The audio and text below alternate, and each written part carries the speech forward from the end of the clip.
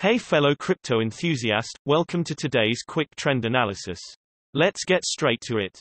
Today, find out how the price of IOTA has changed and what the technical indicators RSI, stochastic RSI and MACD show.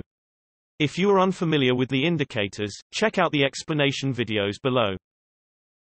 Looking at the IOTA hourly time frame, the price moved quickly to the upside with around 4.6% in the last 24 hours, with a current price of 18.5 cents. We can see that the buyers are taking over because the volume was also high, showing that this move was strong.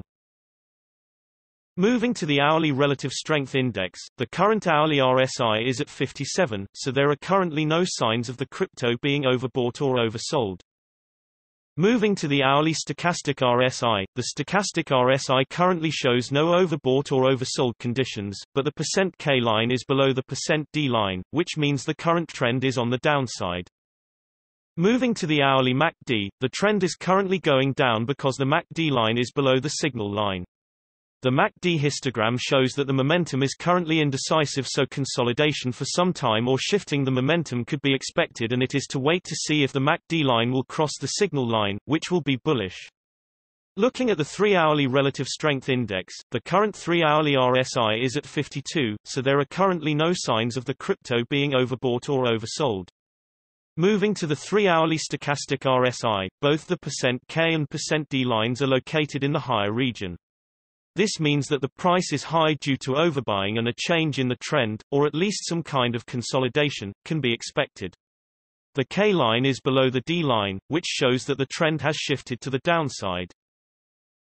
Jumping to the 3-hourly MACD, the MACD line is above the signal line, which shows that the current trend is on the upside. The MACD histogram shows that the momentum is currently indecisive, so consolidation for some time or shifting the momentum could be expected, and you should wait to see if the MACD line will cross the signal line, which will be bearish. Generally, the bigger time frames have a bigger impact on the price, so please keep that in mind when we show different time frames showing contrasting indicators. Also, the shorter time frames are only representative for the short-term trading. Thanks for watching, and know that every few hours new videos are uploaded analyzing different cryptocurrencies, so be sure to hit subscribe and not miss out. If you have any questions, leave a comment below and we'll get back to you ASAP. Also, keep in mind that you should make your own investment decisions, as cryptocurrency trading is very risky, and these daily videos are only an overview of trends and are a purely technical analysis without considering the fundamentals. See you next time.